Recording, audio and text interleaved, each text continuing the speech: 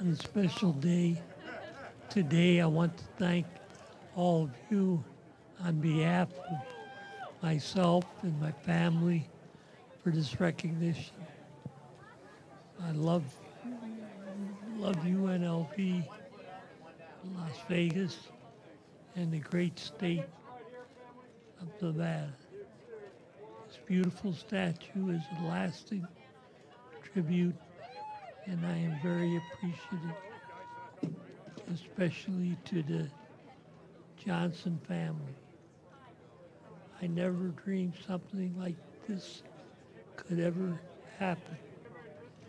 The statue project represents not only me, but all the players, coaches, and staff members who were a part of building the Runnin Rebels. I love you all and am deeply grateful. Thank you so very much.